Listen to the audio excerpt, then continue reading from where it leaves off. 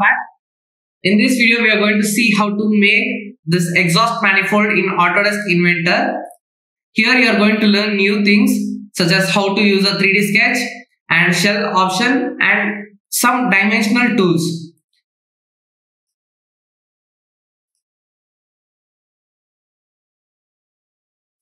First, we'll start with creating a 2D sketch.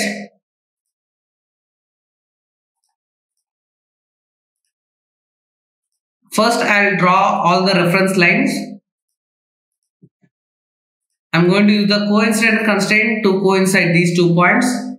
And now I will add dimensions. When you click on dimension and try to find the length of this inclined line, you can see it shows either the vertical or the horizontal distance. To find the inclined length, right click and you can see the option called align. Just click on it and I'm going to enter the distance.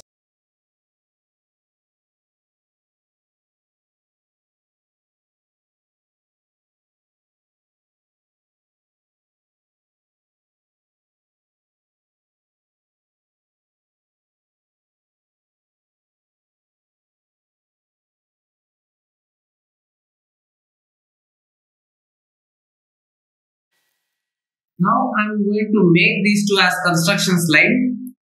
I'm going to draw a circle of diameter 100 and 30 mm.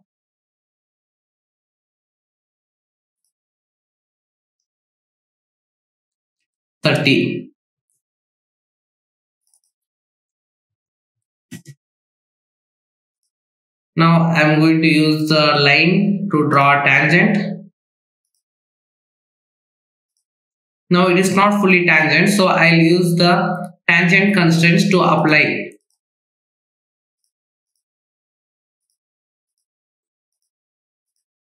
Now I'm going to use these two and mirror it using the mirror option, and I'm going to choose the mirror line and then apply. Now I'm going to use the trim tool to trim the excess lines.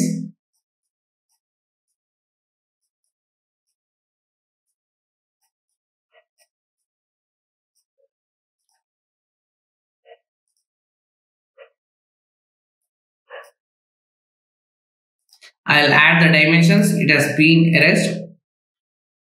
And it shows over here it is not fully constrained, that one more dimension is needed. That is because this height is not defined properly and it does not matter since it is a construction line. If you want it to be fully constrained, we'll just add a dimension of say 100 mm. Now again I'm going to add here circles of 16 mm. Here also 16 mm. And here 65. Now it is fully constrained. We'll click on finish sketch. Now we are going to use the extrude tool and extrude it at a distance of 5 mm. Now I am going to use the rectangular pattern option to create a pattern of this. So in the features, select this, and in the direction we'll choose the X direction. We'll create total 4 at a distance of 120 spacing, 120 mm.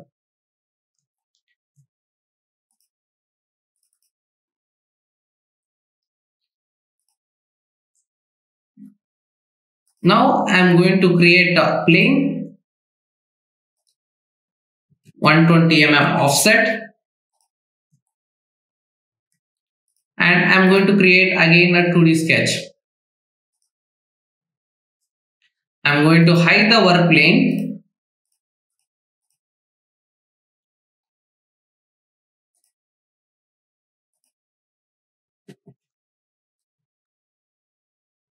I've created this line just for the reference. I'll make it as a construction line. This length is 120 mm.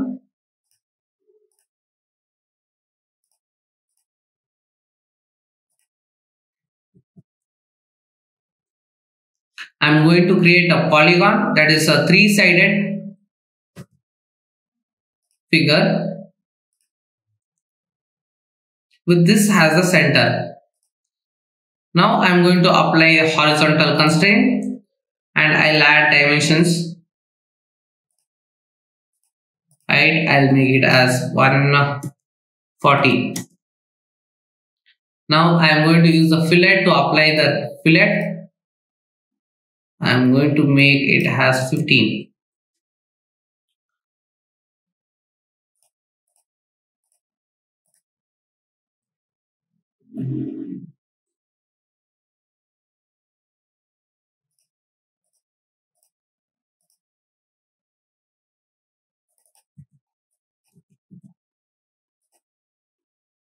Now I'm going to create a circle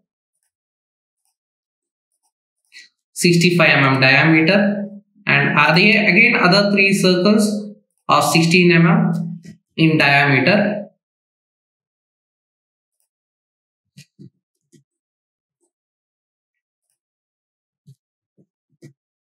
Now it is fully defined. I'll make this and this as construction line.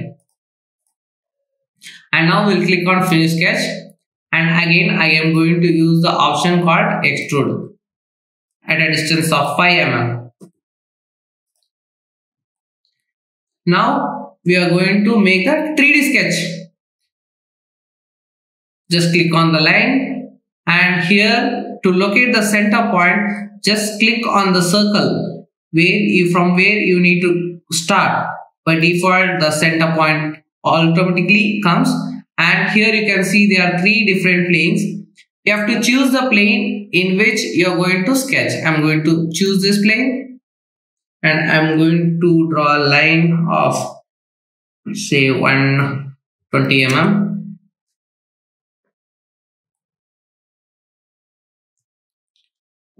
Now again I'll draw a line from this and I am going to choose this plane.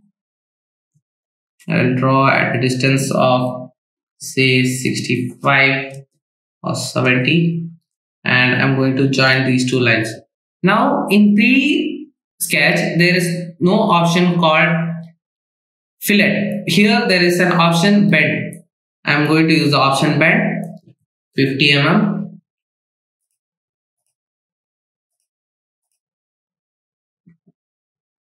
For this I will give 80 and for this I will give 50. And now we'll click on finish sketch. Now we'll again create a 2D sketch. I'm going to choose this plane and I'm going to project this geometry and we'll click on finish sketch. Now we'll use the sweep tool. By default the profile is selected and just need to select the curve. That is the path and then click on OK. Similarly for this also we need to create again a 3D sketch and we'll choose the line, locate the center point and choose the plane which we are going to draw 120 mm. Again line,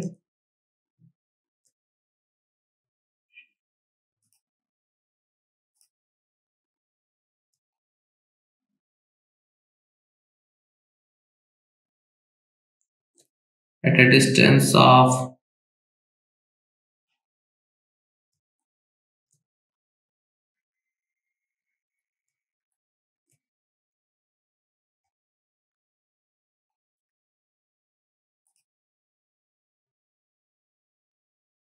say 60 mm, sorry 65, and from this point I'm going to select these two and I'm going to change the view to wireframe. I'm going to change this as around 80 mm.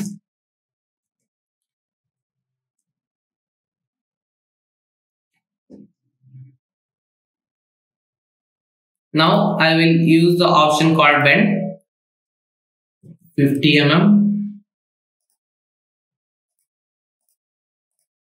and now we'll click on finish sketch. Now again we'll create a 2D sketch. I'm going to choose this plane and I'm going to project this geometry. Now again we'll use the sweep command. By default the profile is selected. We just need to choose the curve. And now we'll make another 2D sketch.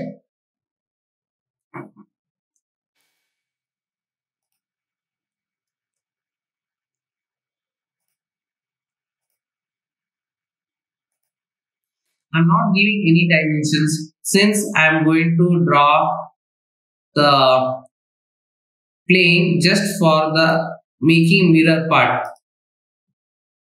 And we'll click on finish sketch. Now I'm going to create a plane using a 3-point. You can see the plane has been created. I don't need this 3D sketch, so I'm going to change the visibility. That is, I'm going to hide it. Now I'm going to use these two sweep and use the option mirror. And I'm going to choose this as the mirror plane and click on OK. Now I'm going to hide this work plane and change back the view to shaded with edges. Now we are going to use a new tool called shell. We'll open the shell tool and click on remove face and select the faces you need to remove the inside material. And I'm going to choose this as the option both. It will remove from inside as well as the outside, and I'm going to give thickness of 5 mm and then click on OK.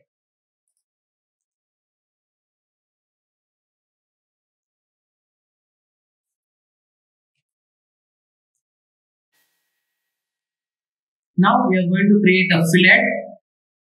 I'm going to give radius of 10 mm for this one.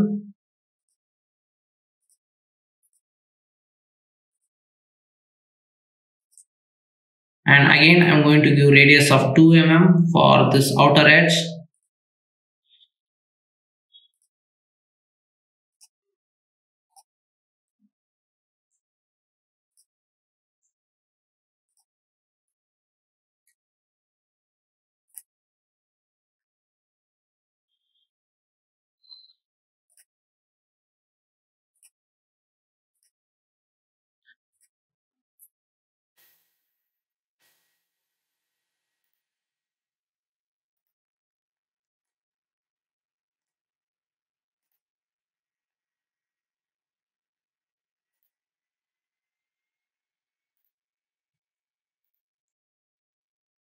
And now we'll see how to apply material to it.